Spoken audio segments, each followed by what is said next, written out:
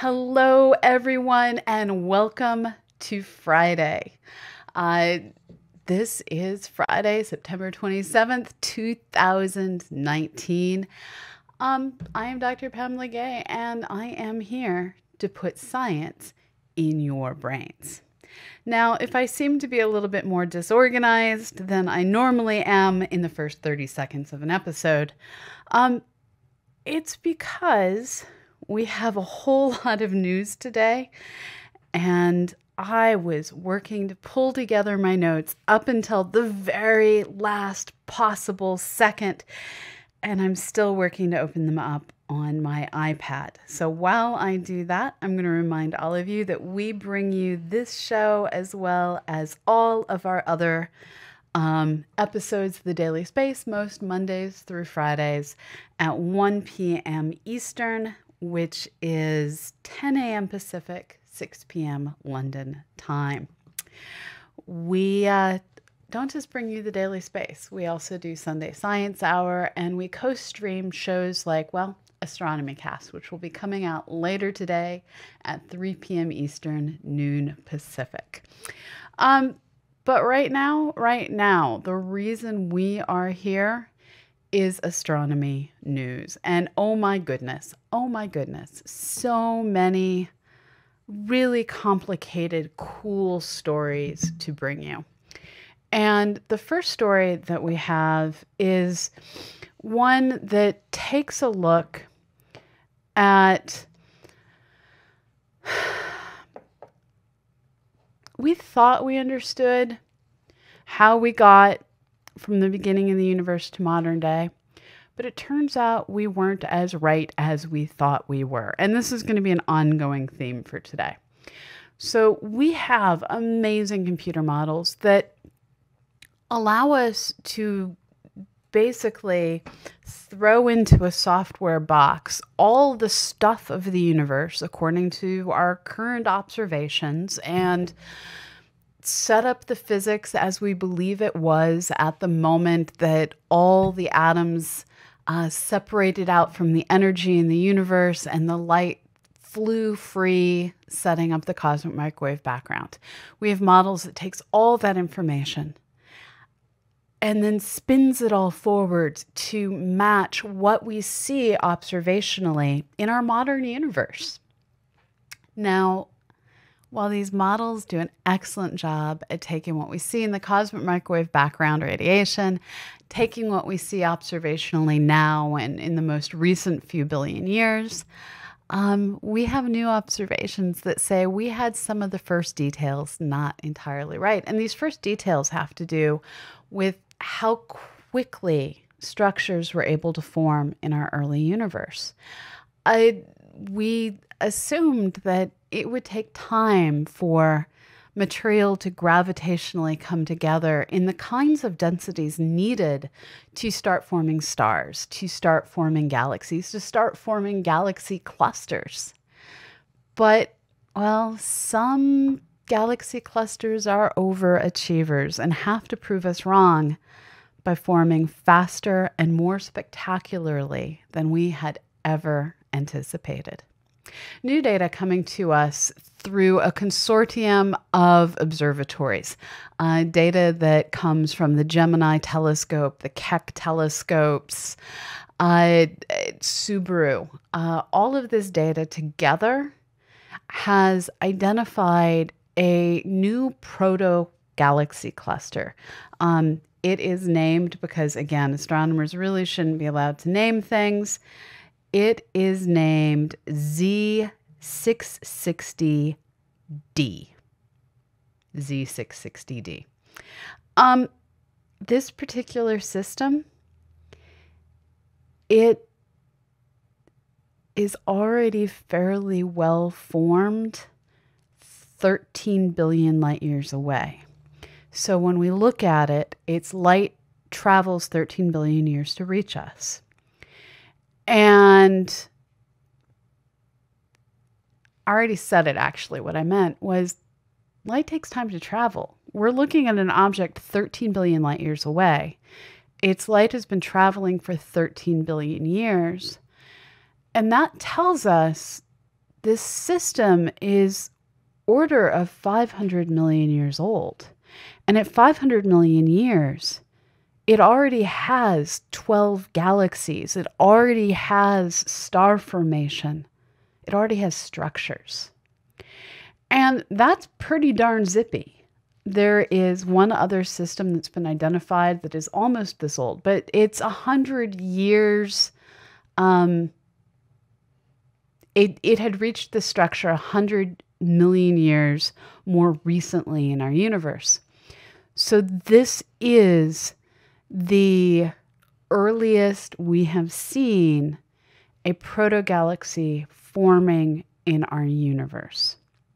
Now, you may be thinking 12 galaxies doesn't seem like all that much to write home about. But first of all, we're only seeing the most massive galaxies in the system because it is so far away and it is so amazingly faint. This area on the sky appears to be 15 times denser than any of the other observed regions that are observed at the same epoch in time. So we're looking at something that is significantly more dense and has significantly more structure than we've seen elsewhere. And it's the kind of thing we just hadn't anticipated. Our models hadn't expected. And the question starts to become, is this a once in the universe kind of massive, this is the first thing that ever formed? Or is this something that's more common? Not common, but something that occurs maybe 1 in every 100 clusters. We don't know, and more data is needed.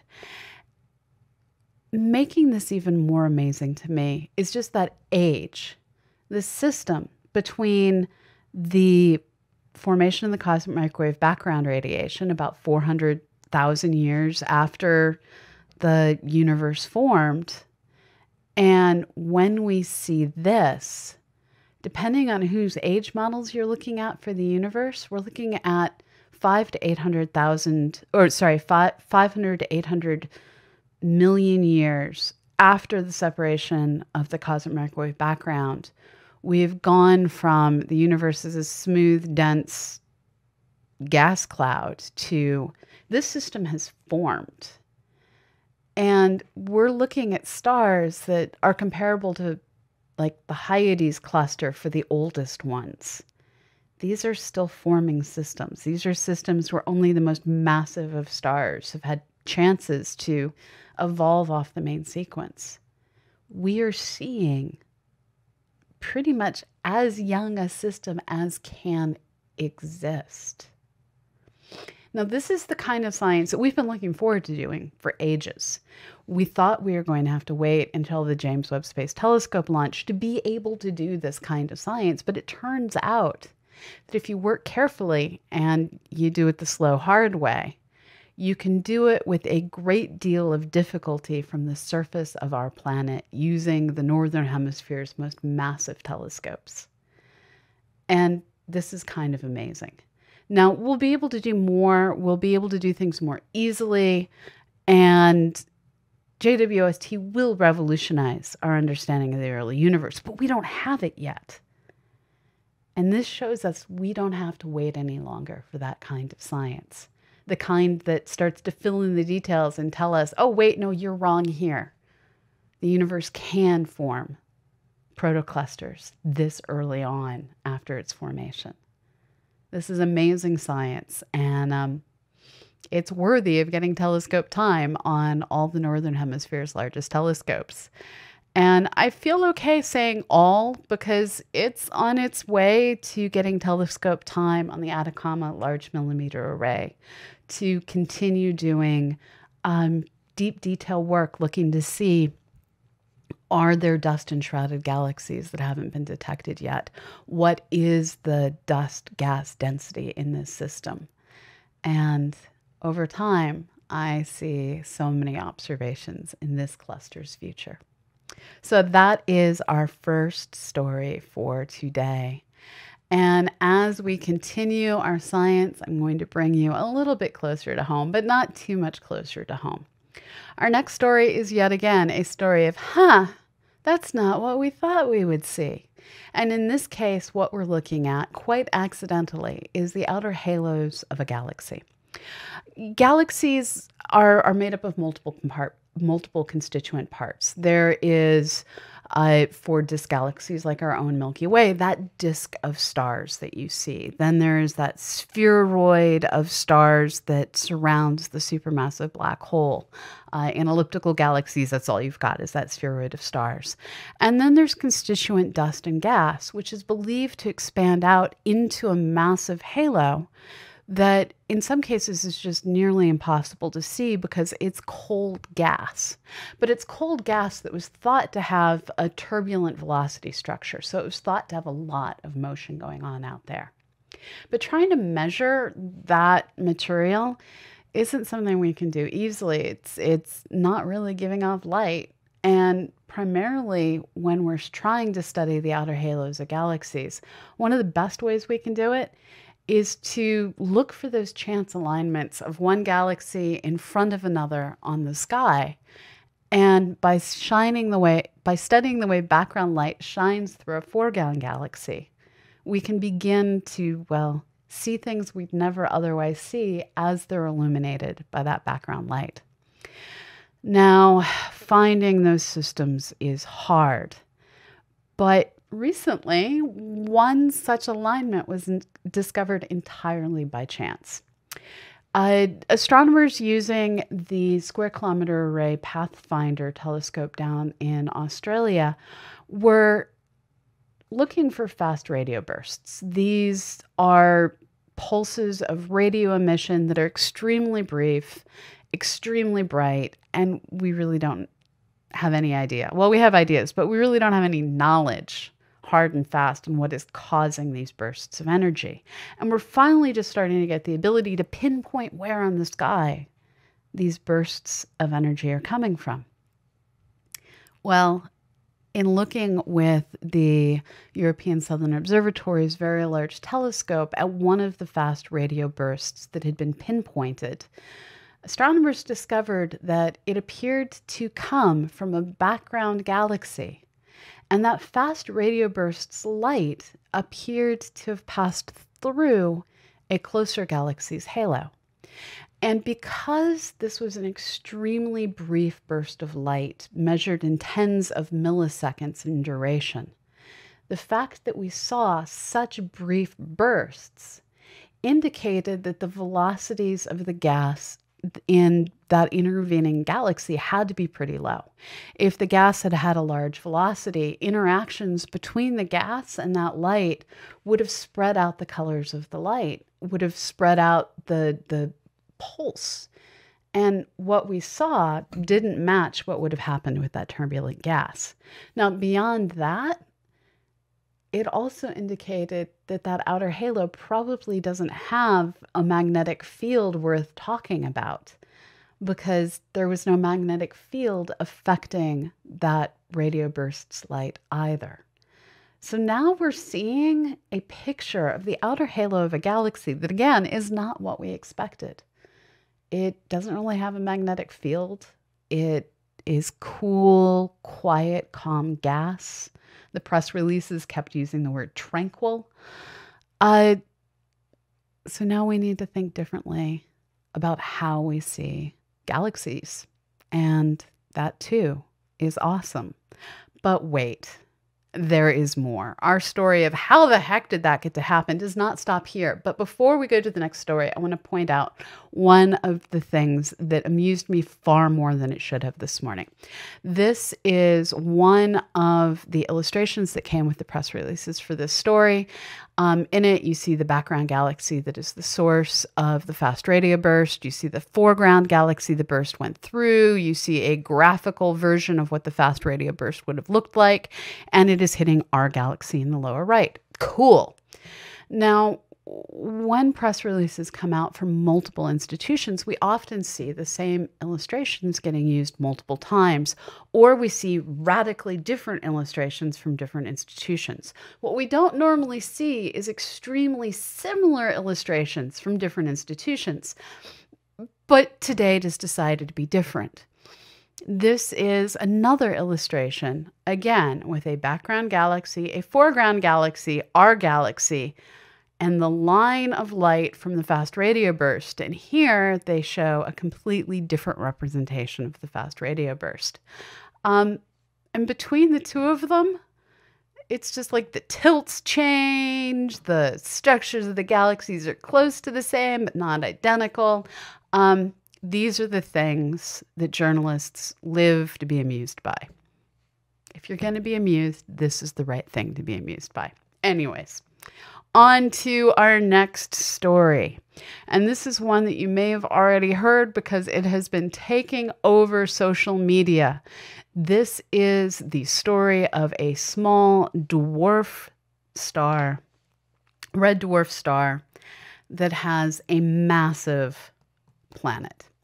Now, as we're going to discuss in detail later today on Astronomy Cast, anyone who tells you they know how planetary systems form, they are either overestimating their own knowledge or just plain lying to you. We have vague, hand-wavy notions of how solar systems form. We do not understand the details. And our even hand-wavy models said that tiny stars should have very tiny planets in large numbers. And this particular idea has been supported by observations of things like the TRAPPIST-1 system, where you have a whole fleet of little tiny planets orbiting the little tiny star. But no, this system, which has the poetic name of GJ3512, had to prove us completely wrong. In this particular system, they have a star, roughly a tenth the size of our star, that is orbited by a Jupiter. This gives us roughly a factor of 10 in size difference between the planet and its star.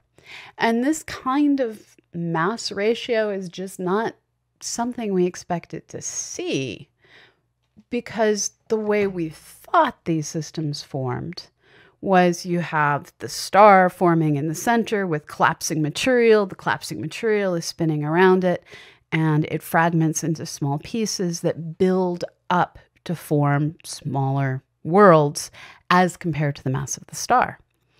And this bottom-up creation of planets by combining small things into bigger and bigger is how you get lots of tiny planets. But the kind of disk of material that should exist around a red dwarf star doesn't have enough material in it for this kind of a solution to get us to this big of a planet, which suggests that maybe just like we're learning that some galaxies form from small things building up and other galaxies form by just everything going whoomp and forming a giant structure all at once, there may be both a bottom-up and a top-down formation model for solar systems, where sometimes, as that solar system forms, the cloud of dust and gas that is collapsing to form the star fragments. And one of those fragments, in this case, just formed a planet. Now, this is similar to how we see binary star systems forming, where you have one giant cloud of molecular gas that fragments into multiple systems, and you can have it fragment into two co-orbiting, co-rotating stars. Well, in this case, it's thought maybe what they had was one cloud collapsed to form a star, a red dwarf star, and another collapsed down to form a Jupiter going around it. Now, this raises the question, is it possible to get Jupiters forming all by their lonesome in the leftover dregs of collapsing molecular clouds? We don't know. These are the things that we're going to have to keep looking, keep studying. And as we get more and more data, we're going to be able to stop going, okay, we have the one solar system we live in. Let's predict planetary formation from that. Okay, wait, no, we've found 5 more systems. Let's redo our model. Okay, we now have one system with a red dwarf. Let's design all of our models to match that. This is how we've been doing it, based on not a lot of data. Well, it's a new age. We're getting more and more data. And that more and more data will hopefully bring us closer and closer to maybe actually having a model that matches reality. This is what we're trying to do. This is always the goal of science, to figure out how to match reality. And that is our last story for today. And I am now going to take your questions. And while you type them in, I'm going to remind all of you to please precede your question with the circle with the star in it, and that will make it much easier for me to find them. We are a production of the Planetary Science Institute, a 501c3 nonprofit dedicated to exploring our solar system and beyond. We are produced by Susie Murph, who keeps this show going and is responsible for so much of the stuff that you see around here. This channel also is co-hosted by Annie Wilson, and we get special help from Paranor when we're co-streaming shows such as the Astronomy Cast podcast, which we will be co-streaming later today. So that's all I've got. And I'm going to now look to see what questions you have for me today. Scrolling. Walker started the chat with the word moo. I don't know why that amuses me, but it really does. Everyone's commenting that Twitch looks different. Currently, it's TwitchCon in San Diego, which means lots of updates to the system. Oh man, I've forgotten to unmute myself 102 times according to Nightbot. Some things are hard to remember. Hello, Pantene DK. I don't think I've seen you here before. Welcome. Scrolling. Looking for questions. Hello, the Gem Doctor.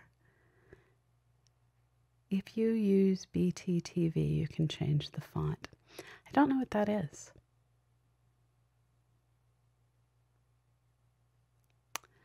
Okay. Looking. I love the love affair between Nightbot and Astro B.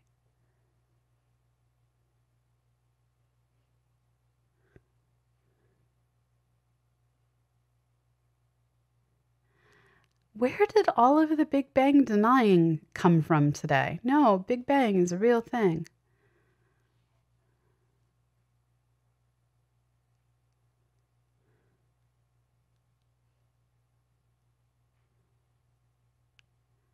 Sorry, I'm looking for questions and you're being very deeply confusing today. Okay, OpenCage5 asks, so is the answer to the question of the very first stars a bell curve now? As in, could there be this early, but probably more like? So I think what you're getting at is early in the universe, there was just a few stars starting to form, and then it peaked. And then since then, the rate of star formation has been going down. I don't think it's really a bell curve. I think the shape is radically different from a bell curve, but that idea that a few stars turned on, more stars turned on, and then you had star formation early in the universe. And since then, we've been just going downhill ever since.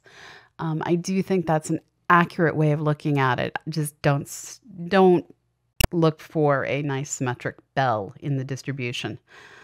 Just like actual grade curves are usually not bells.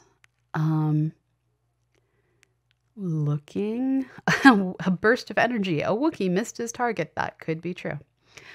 Looking to see what else is in here. I'm just going to scroll for questions and not read as much because you guys are deeply confusing. Oh, there aren't that many other questions today. Wow, we are a largely question-free kind of day. But we have a sub from Susie Murph. Everyone get your emotes out. Come here, Eddie. And we're going to thank you with cuteness because this is how we thank people. Come here. Hi. This is Eddie, the Australian Shepherd of astronomy. And when you give us bits and subs, we give him, well, bits. Someday maybe I will give him a sub when we get a sub. It just has to be the right sub. Okay. Hello, Johnny the Carrot.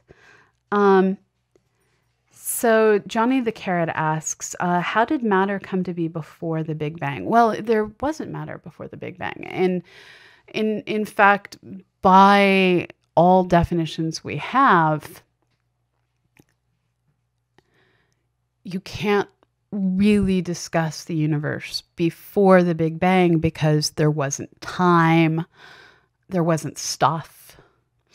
Initially, our entire universe was just energy emerging out of a singularity that we don't really have the language to describe except mathematically. And it was out of that singularity and out of that energy that everything that is our modern universe came into existence. And one of the things we don't think about often enough is energy and mass really are the exact same thing in different formats, the same way ice and liquid can both be water. Energy and mass are these same stuffs. So it was out of the expanding energy of our universe that all the mass that we experience today was more or less eventually formed. Now, some of it has been recycled along the lines where stuff has gone back into being energy and recycling happens, but it was out of that pure energy early universe that mass essentially froze out. I don't know if that was a satisfying answer, but that's the reality of it. So Susie's pointing out, question from the time path. Will I be a part exactly mixed in a black hole in many billion years later? So one of the cool things about our universe is black holes don't go around just randomly gobbling things up. So the real question starts to become, what is the probability in the fullness of time that through interactions with other stuff in our galaxy, the atoms that are part of you today will get consumed into something else that eventually becomes a black hole or is already a black hole? And from what I understand, the probabilities are pretty good of things slowly getting swept up into more and more black holes in the fullness of time. So we're not necessarily talking billions of years here. We're talking trillions of years. And then once the majority of things are black holes and we don't have cosmic microwave background radiation in a large enough amount to sustain those holes, they're going to be able to evaporate away, allowing whatever fell into them to become part of the rest of the universe again.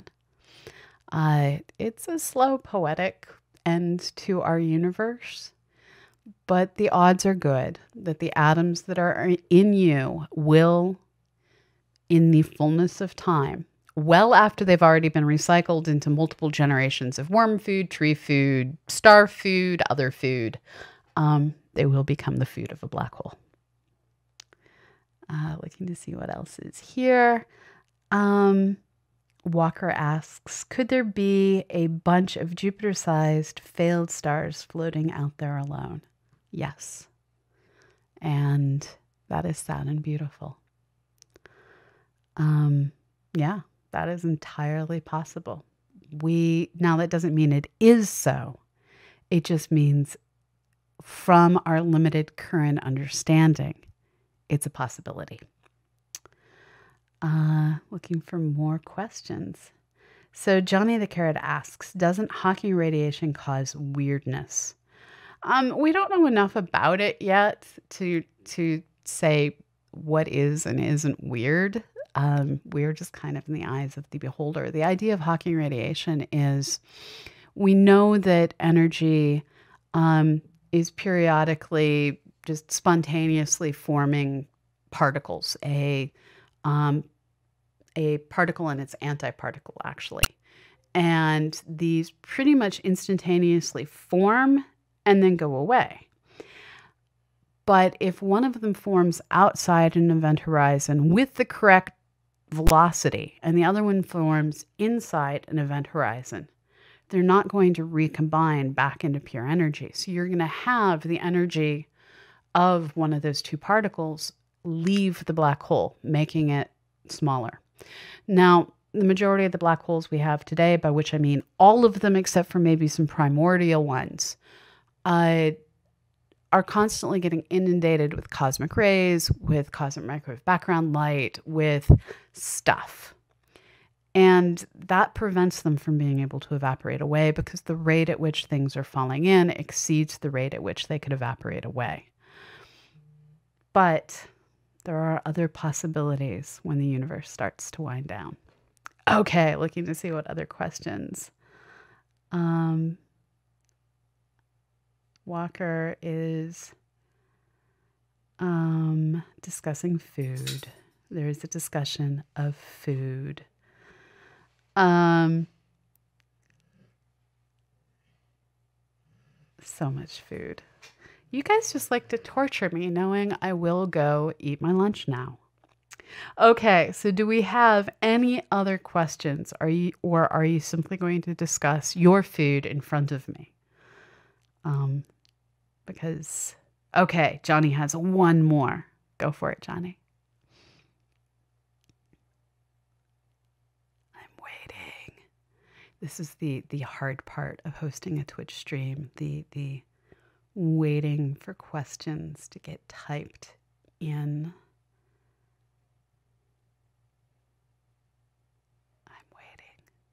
I'm waiting impatiently. Okay, there we go. So Johnny writes, so I learned that energy eventually all equalizes. Doesn't this mean that in the end, all energy will have equalized? Yes. Eventually through collisions, and equalizing by radiating away energy, our universe is pretty much going to be a extremely expanded fuzz of low energy. That's kind of a vague way of it's going to be photons. Now, there could be some exceptions to this. We don't fully understand all of particle physics yet, and it is thought that protons will eventually decay into energy. But that hasn't been seen yet. And if protons don't actually decay, that means we can end up with mass still being left. So if the black holes don't eat everything up, you can still end up with random protons, random white dwarf stars that have cooled down to nothing more than cold, dark diamonds. So there's options for high density and no density-ish things to still exist in the background. But the bulk of the universe will indeed just be a diffuse energy. It's not very satisfying. It is kind of poetic. So Hexacosacoron asks, if music is the food of love, is then food the music of the body? I would have said dance is the music of the body, but I'm good to also say that food is. I'm kind of low-key that way. Walker is commenting that Annie makes them suffer about food all the time. So I'm just getting retribution. Oh. Open Cage asks, which is the strongest epic for the first star forming? I'm not sure that we can really say right now, because we don't understand the first generation of stars well enough. That's the kind of thing that the JWST is going to be answering in fine detail. In general, I would have to say long ago. I just can't say exactly when long ago. I'm sorry. can't, like, my gut is saying 10 billion years ago at a minimum. But that's a gut, and I really need to do more research. And in the process of futzing, I closed Twitch. Let's get it. There it is. We're back.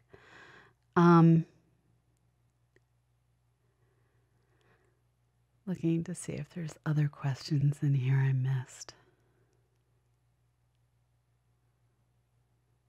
So Walker asks, oh, I already got Walker's question.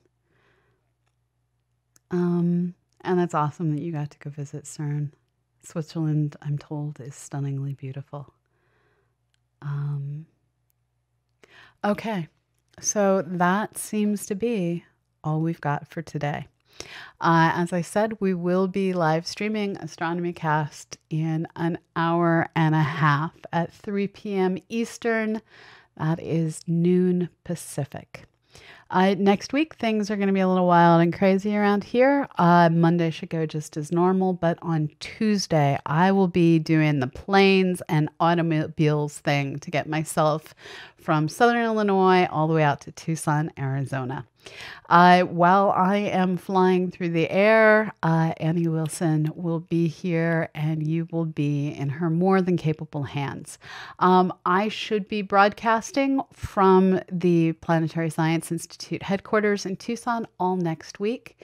And a week from Saturday, that is October 5th, is International Observe the Moon Night. And all of you should try and find someplace local that you can get involved in going outside and looking up the same time everyone else in the world is invited. That doesn't mean they will be, but everyone else is invited to go outside and look up and look at this moon that we keep finding new ways to both explore and drop dead robots onto.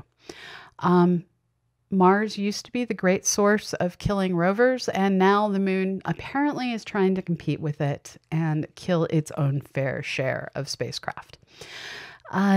So if you're in the Tucson area, I will be giving a talk at the Flandau Center on October 5th, and you're all invited. It's 7 p.m. at the planetarium. Beyond that, we will start the week after that, sometime next week. I can tell you there will be more than a normal amount of Annie, or we are considering taking 1 week off for this show. Still up in the air. So that's it. That's all I've got. We will be back not too long from now. And I am clicking all the wrong buttons because sometimes that's what I do. So, wherever you are in the world, we are going to raid Oh Bother in just a moment. You guys have all the emotes because it's been September and you did an amazing job at not just renewing your own subs, but giving them to others as well.